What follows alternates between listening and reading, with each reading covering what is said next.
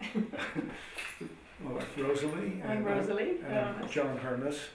We've been in Brookline since 1971. My name is Faith Park, and I've been a resident of Brookline for about 2.5 years now.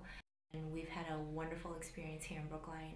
My name is Tiffany Gordon, and I have lived in Brookline my whole life, 26 years.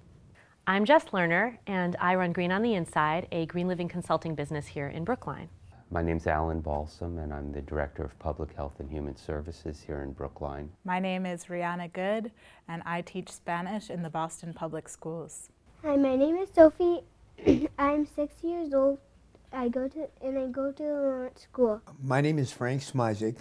I'm the state representative from the 15th Norfolk District, which includes Brookline, most of Brookline.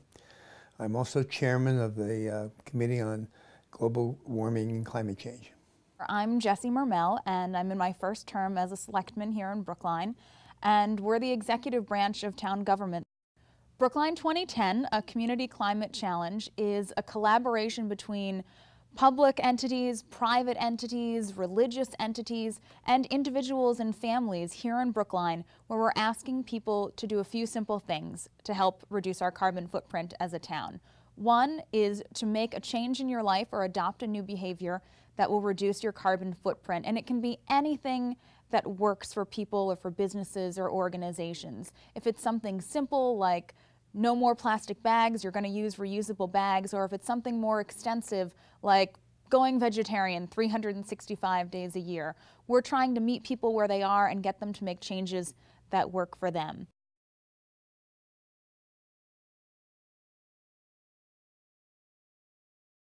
We're sitting in the Brookline Health Department headquarters at 11 Pierce Street in the heart of Brookline Village, the first green building in Brookline. And we love our house, but it is old and it's drafty, and so we've done quite a lot of bit to our windows. We've weatherized our windows, our doors.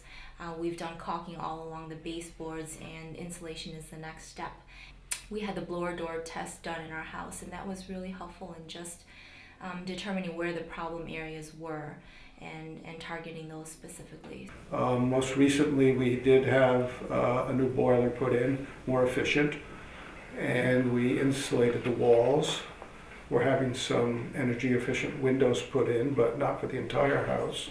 I've always been conscious of not wasting things and turning out lights, using both sides of a sheet of paper, all of the kinds of things that we now realize are really very, very important. Where we're sitting now is our used bookstore, and that in itself is recycling in a very great way. We've had the used bookstore for 4 years, almost 5 I think, and customers just love it. They bring in books and sell them to us, and then other people buy them, and it really keeps books from ending up in the trash or the pulp factory or whatever. I remember switching away from plastic bags at the grocery store, and I know there are all sorts of arguments about how big of an impact that really makes, but for me it was an aha moment because it was so simple. I'm also a proud bicycle commuter. It's such a beautiful ride from Brookline to Forest Hills and JP every day. I am constantly talking about how I get to go by Leverett Pond through Olmsted Park and by Jamaica Pond and by the Arboretum, and so my connection to nature is heightened. I get to observe more, I breathe fresh air, I get my heart pumping, and I also avoid a lot of traffic. And we started taking showers at the gym. So we're giving someone else our carbon footprint. But maybe the BU gym is more efficient in its use of energy than we are. Well, every day at recess, when we go outside, I pick up trash that I find. Every single piece, even if they're small, big or small, and even medium. I just pick it up. It makes my day, for example, when I'm walking over to Northeastern picking up litter and somebody will come by me who's also walking and says, "Now you got me doing it." And I say, that's the idea. You know, if we all do it, the place will look good. People respond to examples. And we all like to think that we're part of something greater than ourselves. And I think it's one of the reasons why we want to do this as a community.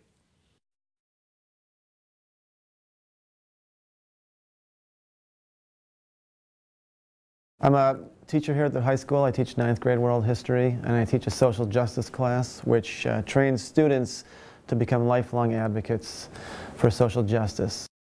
So 2 years ago I was in Costa Rica on a family trip, and the sights and the sounds were just overwhelming. The buzzing and the chirping in the forest had this incredible lyrical quality. The smell was intoxicating, and after being there for a few days, I realized I could no longer defend my lifestyle. I could no longer defend my practice as a teacher. I had to make that not only a commitment in my practice here as a professional, but in my daily life. My mother was very conscious of preservation, of protecting the environment. We lived in Florida much of my youth, and it was a time when Florida needed people like my mother to really be watching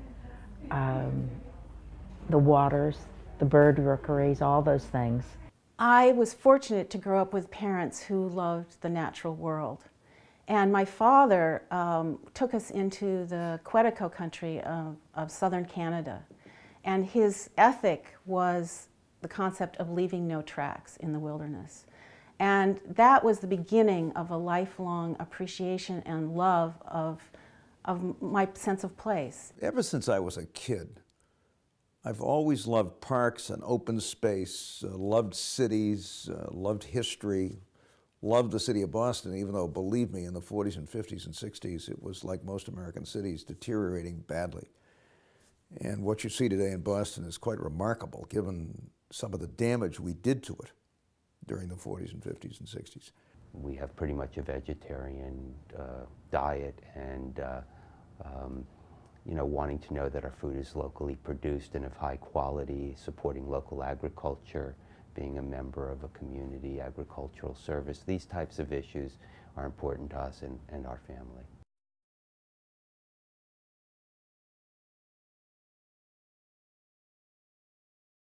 So I picture 20 years from now, students coming back to me and saying, Mr. Grandy, you failed us. You didn't tell us, you didn't prepare us for the greatest challenge of our lifetimes and perhaps for the planet. You know, what happened? Why didn't you help us with that? It's a very hard issue to work on because it's really scary. If you begin to look at the data, if you look at the images in terms of the destruction of habitat, the water wars that are beginning in Africa and other parts of the world, the walls of denial can only be penetrated if we work together to educate ourselves, and in the process of doing that, we build community. I have a 25-year-old daughter, so I'm very mindful of what her later adult life and her children, should she have them, what is going to be left for future generations. You know, I picture the giant landfills, and then I picture my little bag of trash once we've recycled, and I think, so important, and it's so easy if everyone would just do it. There's so much waste in our society. There's so much that we do that we don't realize how these things are going to impact future generations. So the diapers is one example where one diaper will sit in a landfill for years and years and years, long after we're gone, long after our children or our grandchildren are gone. It's very much preventable. It's very much the consumers can drive the demand for the products that are more environmentally friendly. Everything we do, whether we're conscious of it or not, has some sort of impact. It has impact on workers, it has impact on resources. All the choices we make and when we consume, our transportation choices, has a tremendous impact. So we're all already making a difference. And I want students to be able to understand or to become more conscious of the choices they make, to understand that the choices connects in a very real way to a global economy, that it could have grave consequences as well as tremendously positive consequences.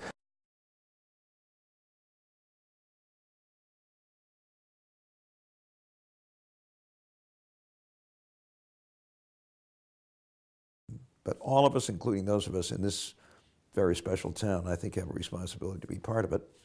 And much of what we can do is good for us as well as for the planet. One of the things that inspired me to go green in my life was knowing that it's so easy to make a difference. And I want people to understand that there are countless ways to go green that are simple and some that are more complex. Stop using plastic bags, go vegetarian 1 day a week, have meatless Mondays or whatever works in your house, walk to work maybe 1 day a month, or you can do an energy audit and have a blower door test and retrofit your entire house. Get rid of your car and become a member of a car sharing organization. I am a committed cyclist because it's good for me and because it's good for the environment.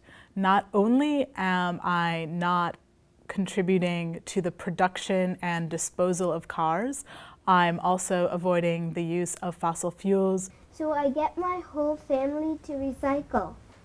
So my dad, my mom, even my little sister who's only 1 year old.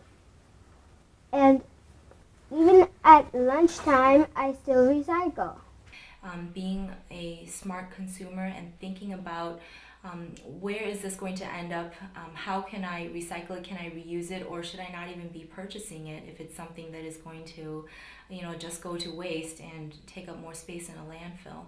In the new year, definitely I wanted to commit myself to figuring out how to make composting a part of my life. If you weatherize, you use less heat, therefore you use less electricity. You waste water all the time, so please listen to this rhyme. Don't waste water, it is bad. If you do, it will be sad. We think every pound of carbon dioxide that we can reduce, putting into the atmosphere, helps. We think we can be good examples. Nobody's going to tell me that we can't do this and at the same time have a healthy and prosperous economy that creates real opportunity for people. Don't waste water, don't you dare. I won't waste water, I'd use it because I care.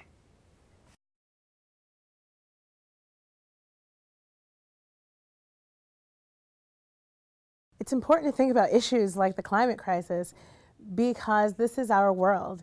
If we don't think about things like that and we continue to pretend that it's not going to affect us, when we do realize it, it's going to be too late. So we really need to start doing our part and educating others and starting to take it seriously. With this project, with Brookline 2010, I think one of the pieces that's going to shift the consciousness of our entire society is seeing community work together. It's at the grassroots that change is really going to happen. I want to look back at this era of climate change and know that Brookline residents have taken seriously the issue of global warming and have taken action as urgently as they can to reduce our particular community's carbon footprint. The town is filled with people who genuinely care, and the sense of community is really remarkable. I think we've got to do this as a community. We live in a very, very special place. I mean, Kitty and I have been here since the day they brought us home from the hospital. We love this community, and we're part of something more than just ourselves. And it just so happens these days we're part of a planet that is threatened environmentally. And if that can't arouse us, I don't know what will, but I think we are all helped when we have a sense that everybody else is doing it too. Gandhi says that we need to be the change that we want to see in the world. So it starts with us. If one person can make a change and just do a little bit, then someone will see that person doing that differently and they'll be forced to consider their actions. And then they might also make a change. And one by one, step by step, little by little, that's how change happens. So even though it seems like it's a big, daunting task, we shouldn't be deterred. We should be more motivated to do our little bits and inspire others to change as well. Brookline 2010. Green a little, change a lot. Brookline 2010. Green a little, change a lot. Green a little, change a lot. Brookline 2010, green a little, change a lot.